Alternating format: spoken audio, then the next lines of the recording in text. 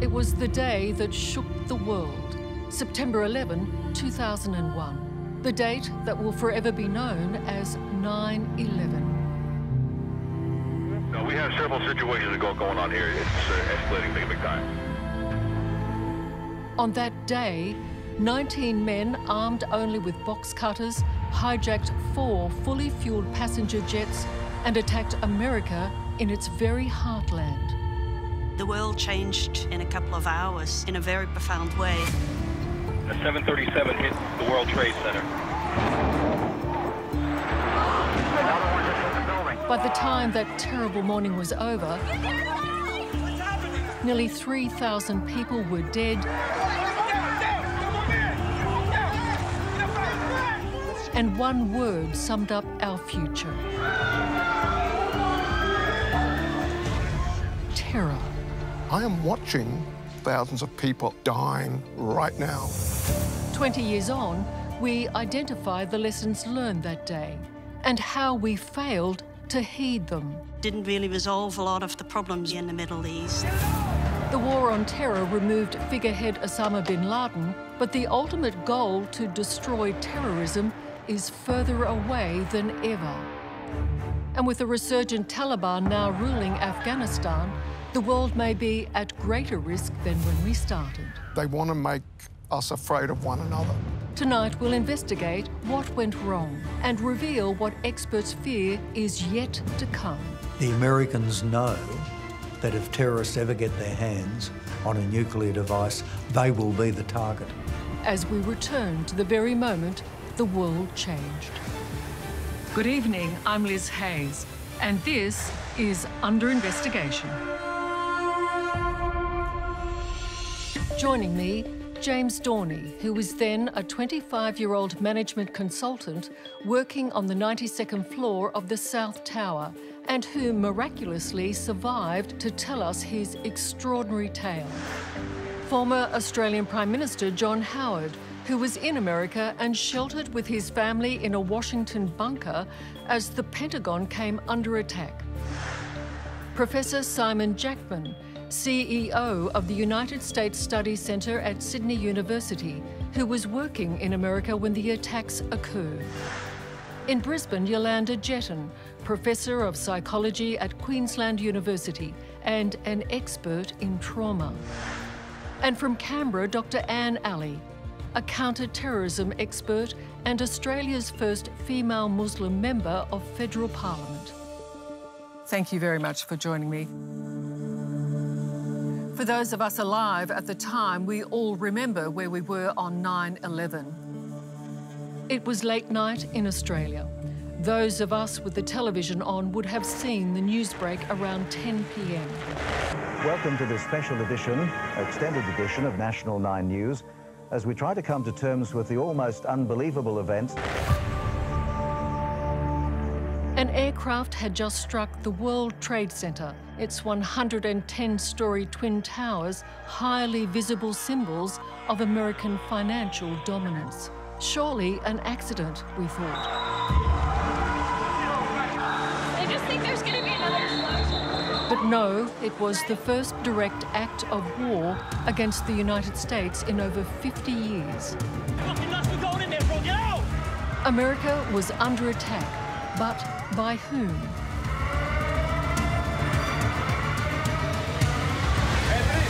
You okay?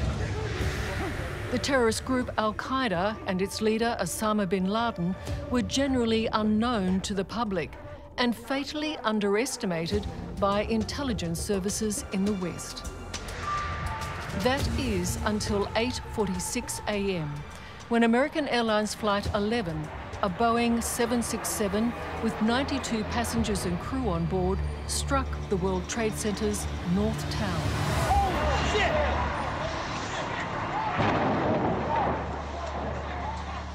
James Dorney had been working in New York for nearly 3 years and was at his desk on the 92nd floor of the South Tower. James, you were in the thick of it. That's right, Liz. My office was looking north, and I remember I got off the phone and I was looking straight at the building in front of me when it essentially exploded. So it happened right in front of my eyes. Basically, 10 floors exploding straight in front of me. And you had no idea at that point what that was? I never actually saw an aircraft, but an almighty explosion. The smoke, the flames.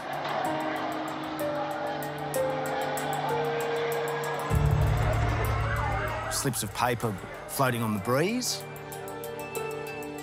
I assumed that a pipe had exploded. That's all I could come up with. But at that particular time, it was just mayhem.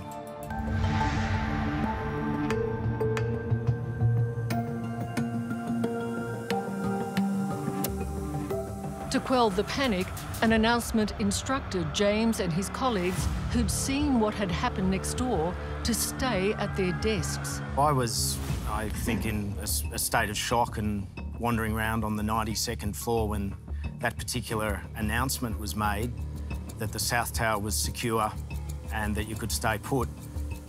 For some reason, it had the exact opposite impact on me, and I thought, you can tell me that when my feet are on the ground, I'm out of here. And I got into a fire escape in the northwestern fire escape in the South Tower, which turned out to be the furthest stairwell from where the plane was about to crash into the building. At 9:03 a.m., scarcely 20 minutes after the North Tower was hit, United Airlines Flight 175, another Boeing 767 carrying 65 men, women and children, crashed into the South Tower between the 77th and 85th floors.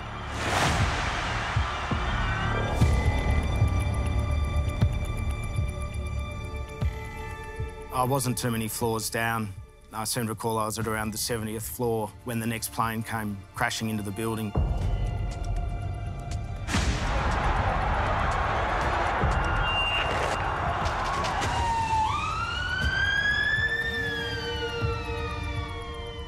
So I was stuck in a very narrow stairwell when that occurred, probably just a little bit below the point of impact.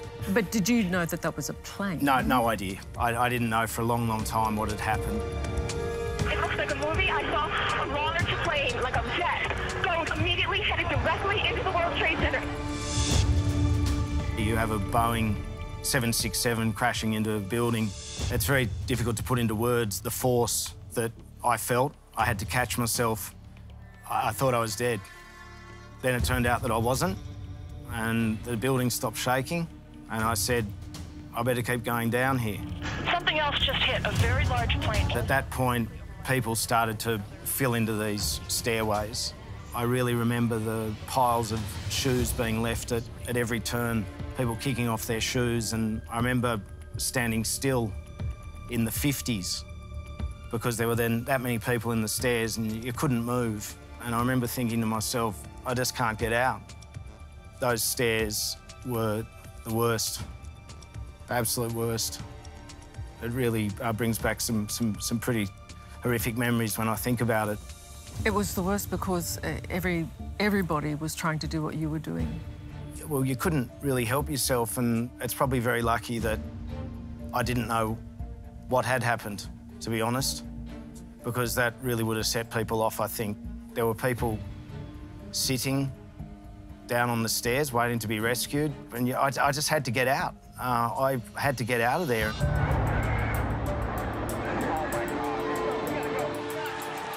Even while James Dorney and thousands of others trapped in the Twin Towers were still fighting for their lives, the terrible truth of the attack was sinking in. In Florida, President George Bush was visiting a class of second graders when his chief of staff interrupted. Bush was told of the attacks as TV cameras rolled. I walked up to him and leaned over and said, a second plane hit the second tower. America is under attack. And I think that's the day he really recognized the great burden of being president. Freedom itself was attacked this morning by a faceless coward. And freedom will be defended. 9/11 was new territory for everyone. Nothing like it had ever happened in military history, and the world had to quickly come to terms with a horrifying new reality. Yolanda, from your perspective, this is the beginning of the trauma. From the moment we saw what was happening, the trauma began. I guess what it actually did is that the world changed in a couple of hours in a very profound way, and I guess it really left us with the sense of what's next, or who are we going to become. At that stage, I don't think any of us knew really what the magnitude of it was or what it really would mean for the future. And Ali, you were in Australia?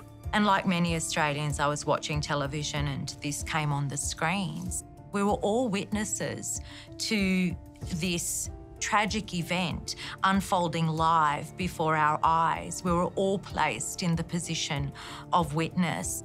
Simon, where were you? It was early morning in California. Our next-door neighbour came pounding on our front doors saying they've blown up New York. I've been in those buildings myself. You know how many thousands of people work there. And you're just thinking to yourself, I am watching thousands of people are dying right now, live TV.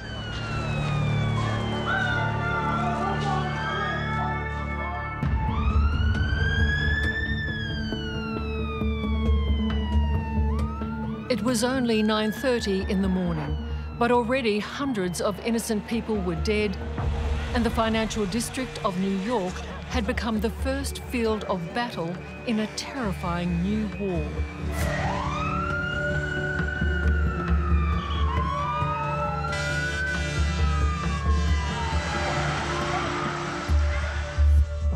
In the US Capitol, 9/11's next act unfolded.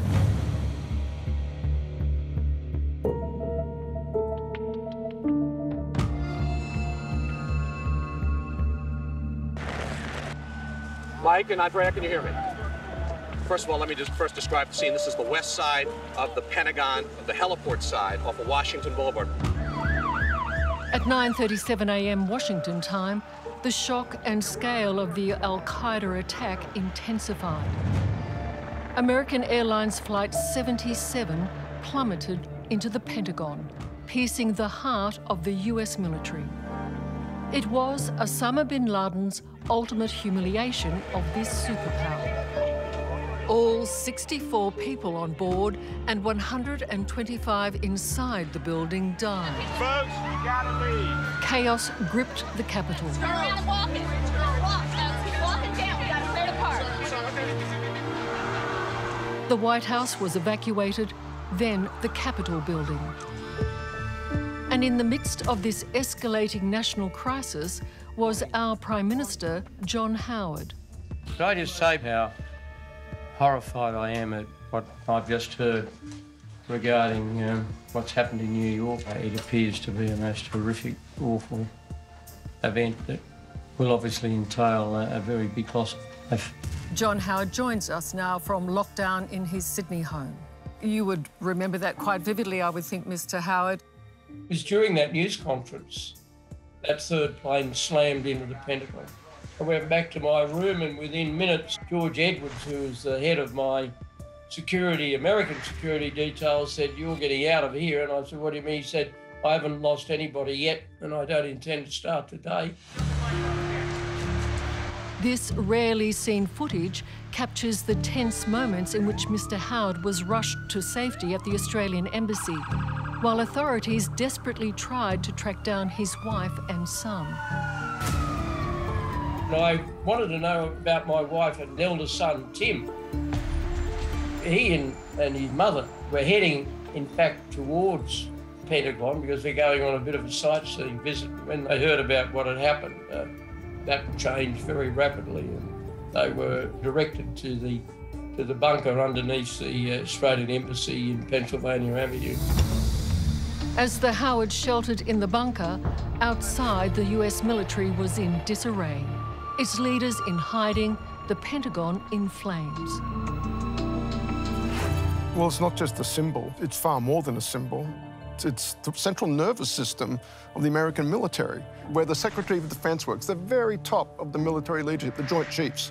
The idea that that could be hit in the way it was and taken offline for a time at least, just a remarkable thing for people with box cutters to be able to pull off. Mr. Howard, this wasn't just any old building, was it? They'd struck the two great American symbols. The Twin Towers were a symbol of economic supremacy, and the Pentagon was a symbol of military supremacy. It had all the symbolism, it had all the audacity. It's always difficult to say this without being misunderstood, but as a calculation designed to humiliate, it couldn't have been better as far as the terrorists were concerned. And quite extraordinary, really. You have this idea that America is absolutely invincible. No country is invincible. Meanwhile, James Dorney was out of the South Tower, but he was not out of trouble. I vividly remember coming to the bottom of the World Trade Tower there, looking out through the glass. The sky was black. There was debris falling. I thought to myself, what is going on here? Running up the other way were all the fireys. They were knocking themselves out to get up into that building and rescue people and fight that fire. All I could think of was going the other way. These amazing people were going into the building. I can't imagine what you thought was happening to you. I didn't know. We came out a block away when we finally emerged onto street level, and I remember that there were fully grown men screaming and wailing. It was a complete war scene. There was screaming, there was sirens, there was horrific scenes all over the street of body parts. I looked up and people jumping out of the towers.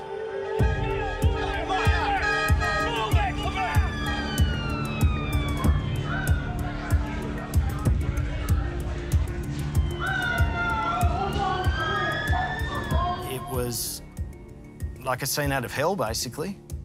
And I remember getting about a block away up onto Broadway and finally looking up over my shoulder and seeing essentially two burning towers. And I thought to myself, I need to put that much distance between me and them. And I took off uptown, and it's just as well I did, because I hadn't been out very long when the South Tower fell down. On a morning that was already far beyond the bounds of comprehension came the truly unimaginable.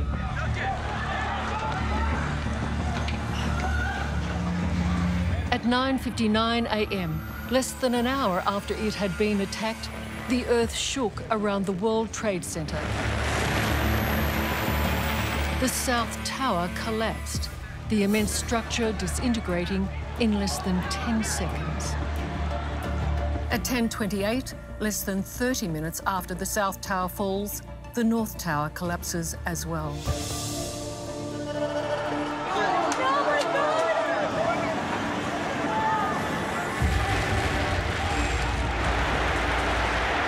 In that moment, the Twin Towers cease to exist.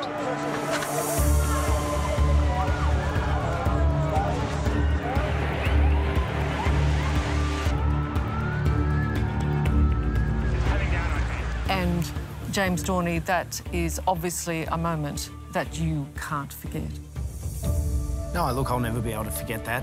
Yeah, Mike! We were traumatised watching it. When you hear what James went through, it's unimaginable. Yeah, look, I think what James experienced is indeed a very deep personal trauma, and it is clearly life-changing. And at the same time, I also think that it's clear that this is a trauma, and it's a collective trauma. It resonates, doesn't it, in all of us? There is a little bit of that traumatic day in all of us.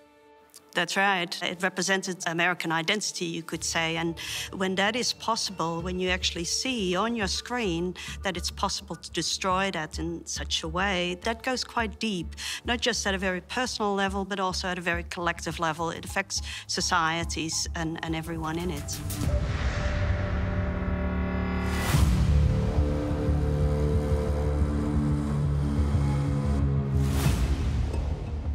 Mr. Howard, did you think at that moment that the world has just changed now? I mean, look, I don't pretend to have foreseen how it was going to change, but I knew that this was a life-changing event. It was an even more brutal assault, audacious assault on American sovereignty than Pearl Harbor. I immediately thought, well, you know, this has clear government and political consequences. Obviously, the initial response had to be from the United States. But overall, you do start to think fairly quickly of how you should respond. There is not anything recognizable of what were the two trade towers. Nothing. The aircraft crashed right through to the central courtyard, killing all 64 on board. Yeah, we're looking at these pictures here, which are just horrific. This looks like downtown Beirut a few years ago. With the destruction of the World Trade Center, nearly 3,000 people are killed.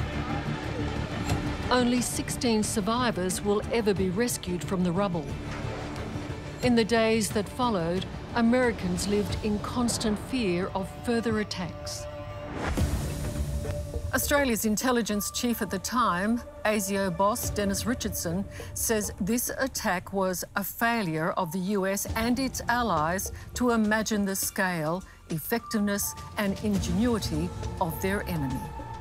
If you had have asked me to write down the 50 most likely terrorist challenges that we might have in 2001, I wouldn't have written that down. We were so focused offshore. We were so focused on where our vulnerabilities might be globally that we forgot our own vulnerabilities domestically. The bottom line was that it was a failure of imagination. We all lacked imagination. The intelligence world quickly focused on the little-known terrorist group Al-Qaeda and its shadowy mastermind, Osama bin Laden, who operated from a stronghold in Afghanistan. This was an entirely new breed of enemy, one with no rules of engagement and whose weapon of choice was fear. The images that were broadcast on our televisions kept it in the collective memory. Part of terrorism is that surprise element, it's that media coverage, it's capturing the international imagination. Yes, it was very calculated. It was a very calculated move. It is also the unimaginable of using something that is part of our everyday, an airplane, to conduct such a heinous terrorist attack. If I could bring in Yolanda here, seeing those towers crumble, the Pentagon's been hit, the psyche of the world has shifted, hasn't it? The symbolic humiliation that this attack represented should not be underestimated in the sense that it is an attack in the heart of a country that thought it was invincible, that this would never happen on American soil. And so in that sense, it is indeed something that is a very deep wound, collectively, you could say. James, you lived this, you breathed this, you survived this. Did you get angry, or did you just think, thank God I got out? I never really felt any anger about it, Liz. My overwhelming sense throughout all of this was one of sadness. And I just remember this eerie feeling in New York of shock on people's faces. It was like the oxygen had been sucked out of New York, and that was not probably unique to New York. I think all around the world, people were either waking up or going to bed thinking, what's happened here and what's it going to mean? The American homeland had been attacked as never before. The shock and the casualties far greater than the Japanese surprise bombing of Pearl Harbor, which propelled the US into World War II. Americans wanted revenge, and their president, George W. Bush, who'd been elected by the barest of margins less than a year before, suddenly became a wartime leader. I can hear you!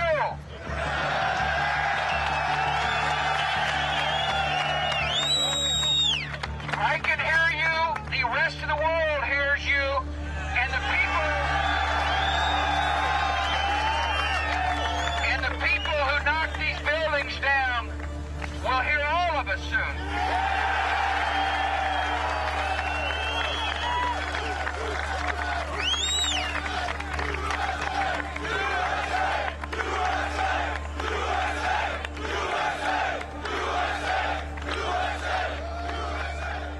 I knew that the Americans would respond, and instinctively thought to myself, well, we'll have to be alongside them. I did go to Congress that day on the Wednesday, and it was probably one of the most emotional moments I've had. I had as Prime Minister. The Chair wishes to acknowledge the presence of the Prime Minister. And then that afternoon, I said that we would stand beside the Americans in any response. I hadn't discussed that with my cabinet but I knew instinctively that was what the feelings of the great majority, not everybody, the great majority of the Australian people would be. You can be assured of Australia's resolute solidarity with the American people. True to his word, when America invaded Afghanistan on the hunt for Osama bin Laden a month after 9/11, John Howard ensured we were there. And you have no regrets about that, Mr. Howard? No, I had no regrets about that at all. There was an almost united view in Australia that we should join in the initial intervention to deny al-Qaeda the safe harbour of Afghanistan to mount a future attack, because one of the immediate reactions of people was this could be the beginning of a series of attacks around the world. Was there any other option other than war? There was no way the United States could stand for this. There's a sense from the American security establishment we couldn't protect our people. They had to fend for themselves on that day. So damn right, they were going to go after someone. We know where they are. Now, how are we going to go get them? Well, given he was so pivotal to this whole group, and Ali, would it have been better just to go for Osama bin Laden? Military strategists rightly pointed out that the mistake was utilising conventional warfare against an unconventional enemy. You may have used military might to destroy terrorist training camps, but it certainly did not kill terrorism. But 9/11 gave President Bush virtual carte blanche to strike anywhere at will, under the banner of the war on terror. It will not end until every terrorist group of global reach has been found, stopped, and defeated. But there was one country and one dictator in the Bush administration's sights almost from the first moments of the 9/11 attacks: Iraq's Saddam Hussein.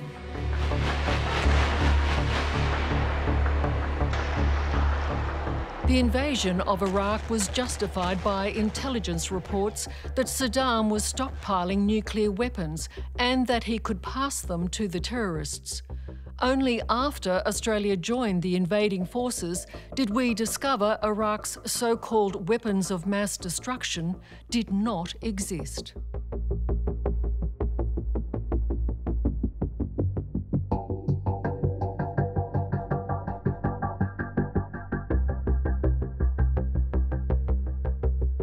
And Australia, under your leadership, Mr. Howard, was central to the coalition of the willing. Do you accept that? Oh, yes. Obviously, the decision to join the Americans and the British in the Iraqi campaign was very controversial. I remain unrepentant, so to speak, about our decision to join it. I know you defend it, and I understand why you defend it, but are you proud of it, given all that you do now know? My answer is that when I look back, the accumulated view of the entire American intelligence establishment late in 2002 that Iraq did have weapons of mass destruction. I understand that, but it ended up being wrong, and that's the hard bit, isn't it? Intelligence can often be wrong. But the ramifications problem of is, being wrong. is that if you wait for perfect proof that something's going to happen, you can have another Pearl Harbor. I think Australians just really didn't understand the reasons why we were partaking in the Iraq war. Was it weapons of mass destruction? Was it to depose Saddam Hussein? Was it because of terrorism? Perhaps the question is, did we go to war with Iraq because of 9/11? Well, deep down, I didn't think Iraq was responsible. I thought, though, that if Iraq did have weapons of mass destruction, there was a real risk that those weapons would be handed to a terrorist organisation. And I think that was a pretty legitimate, bona fide concern.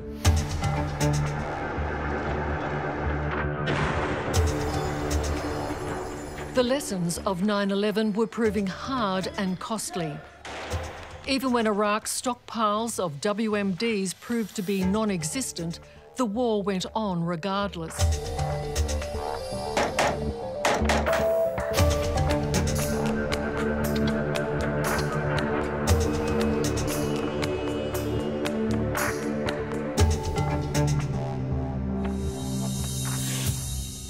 Now, in two protracted conflicts without real result, America's anger turned inwards. Numerous conspiracy theories emerged, accusing the government of the ultimate inside job.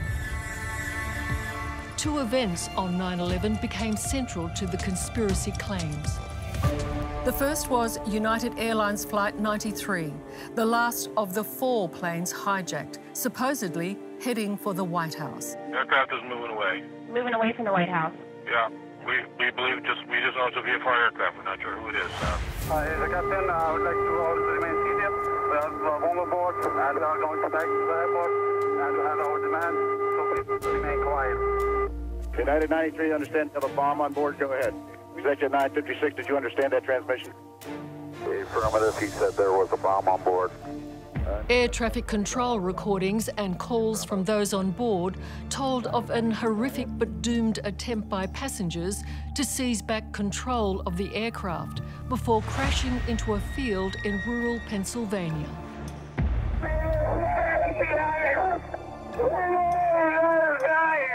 Did you hear screaming? Yes, I did. But despite all the evidence, conspiracy theories began to circulate that the jet had been shot down by US forces. Then a second event occurred amidst the devastation of the Twin Towers in New York, when another building that formed part of the World Trade Center complex, known as Tower 7, suddenly and without warning collapsed hours after the attack. We're going to roll that tape for you. This is World Trade number 7 collapsing. Its 47 floors disintegrated almost in free fall, taking less than 6 seconds. Conspiracy theorists claim Tower 7 was brought down deliberately by a controlled demolition, an allegation backed by a group of 3,400 building professionals called Architects and Engineers for 9/11 Truth. The leader of the group is Richard Gage. The truth about 9/11 is a wake-up call for all of us. The explosive evidence and eyewitness testimony reveals to us not only controlled demolition, but a massive false flag operation, a massive series of lies from our government. Well, I spoke to Jonathan Barnett, CEO of Basic Expert and one of the world's leading fire structural engineers. Barnett was an expert witness in the US government's central investigation into the collapse of the Twin Towers and gave evidence to the US Congress. In all the investigations, and you said you looked deliberately, any evidence for a controlled demolition, what would you have needed to have found? We would have looked for steel that had been pre-cut. We would have looked for steel that had been damaged in an explosion, which is different than steel that's been damaged from the forces induced by a falling building. We found nothing. And if you'd seen a conspiracy, you would have called it out. Of course we would have. And it's something that all of us were strongly dedicated to, finding the truth. Barnett's team also established the complex preparation that would be needed for a controlled demolition in a building like Tower 7. That kind of work doesn't happen in an hour or two. It takes many days, and in some buildings, weeks to do. Well, none of that happened on Tower 7.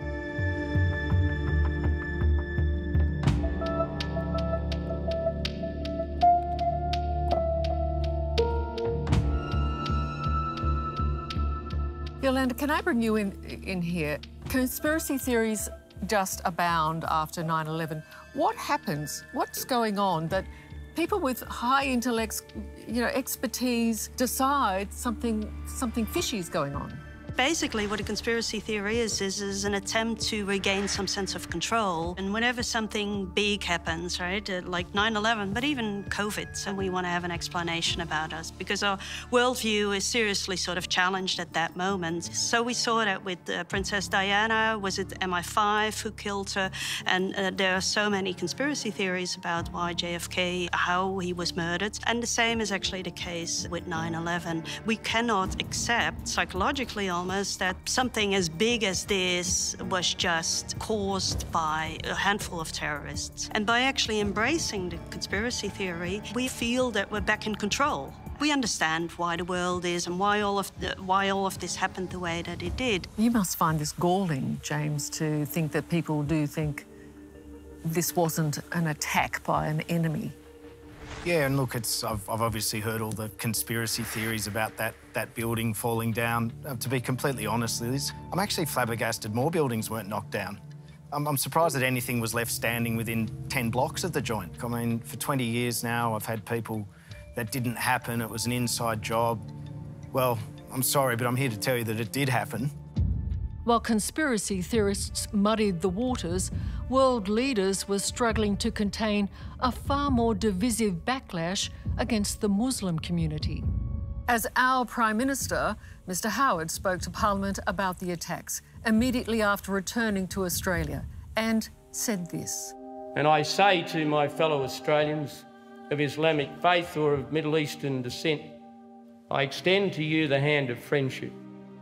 You are part of our great society. You are part of the fabric of the great, decent, freedom-loving, fair-minded Australian nation.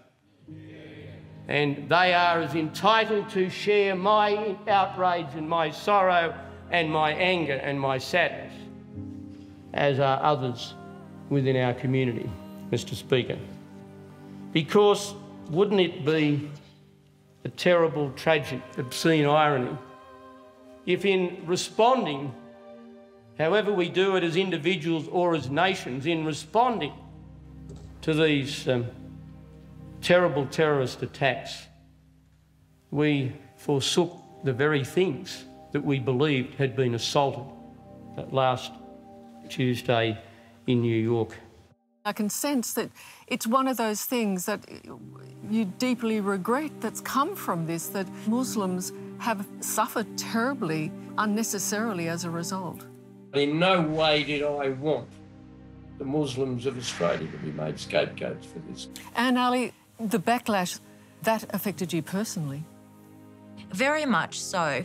I'm not visibly Muslim. I don't wear the hijab, but I'd been going to this coffee shop. And then one morning after 9/11, I had a necklace on and someone behind the counter said, "Oh, are you Muslim?" And the barista whom I was on first name terms with heard that and looked at me and said, "What do you think about 9/11 and innocent people getting killed?" I said, "Well, I abhor violence against innocent people everywhere." And he said, "Good." And then as I was walking out of the coffee shop, he yelled out, "Look out, everybody, she's a Muslim, she's going to bomb us all." And the whole coffee shop just went silent. It was just shocking. And I went up, sat in the toilet and cried into my coffee cup. That was my response. Well, and it was precisely the intent. They want to make us afraid of one another. But that was precisely one of the goals of the attacks, was to enrage. It was to bring on this apocalyptic sort of contest. And the challenge for the West was to resist that. Yeah. The challenge for the West was to reach for the higher ground. James, did you have a feeling about who had done this? Did you develop a feeling about Muslims, for example? No, not at all. I grew up in Australia, proud multicultural society. It's very easy to get angry and go looking for something to scapegoat. And my view has always been to try and rise above that. And I think if that's a very important place to be, or else it consumes you. You can't let that happen.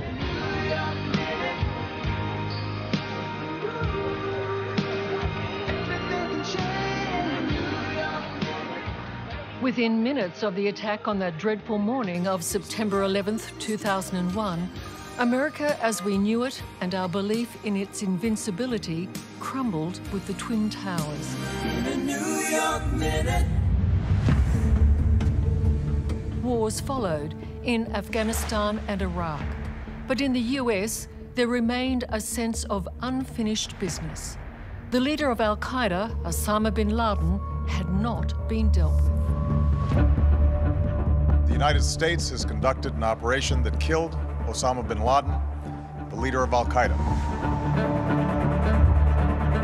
10 years ago, on May the 2nd, 2011, Osama bin Laden was finally hunted down and killed in Pakistan by SEAL Team 6. A terrorist who's responsible for the murder of thousands of innocent men, women, and children.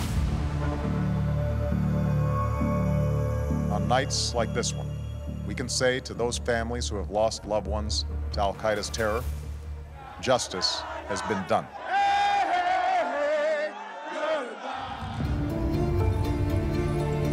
Tragically, any benefits the coalition forces battled to bring to Afghanistan are being obliterated as we speak.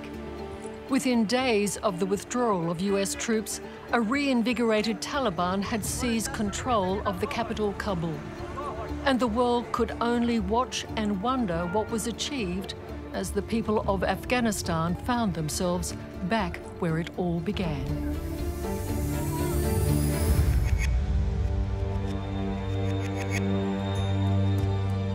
If you've lived through one thing you won't do is fail to imagine the possibility of another. And indeed, it's important to think beyond another 9/11.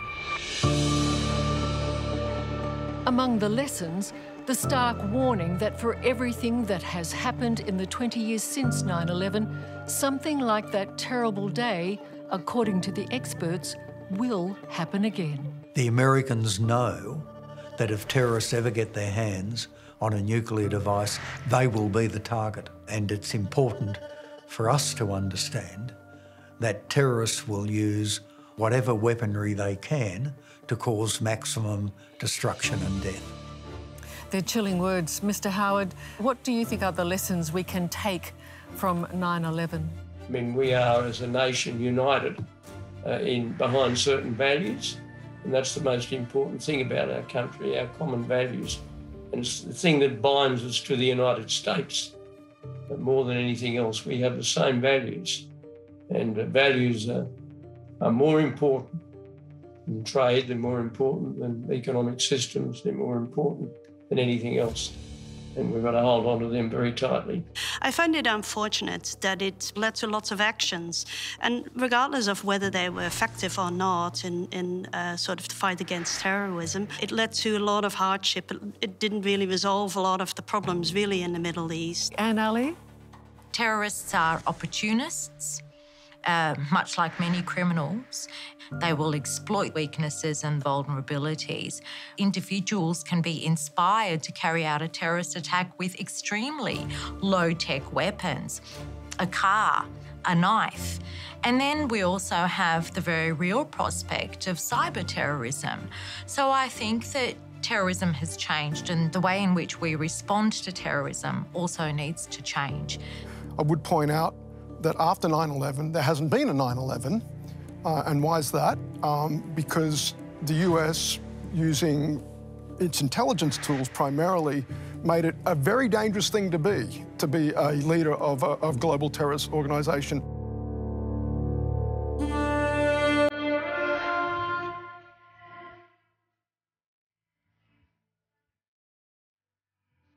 There were thousands of victims of 9/11 and many more who have suffered in the 20 years since that terrible morning. The world will never be as it was, but from the ashes of Ground Zero, New York has rebuilt, and so have the many survivors who were there. In one sense, Liz, 20 years seems a long, long time ago to me, but on the other hand, it just feels like yesterday. And for me personally, it probably doesn't fill me with a great deal of joy going back and going through the events of that day.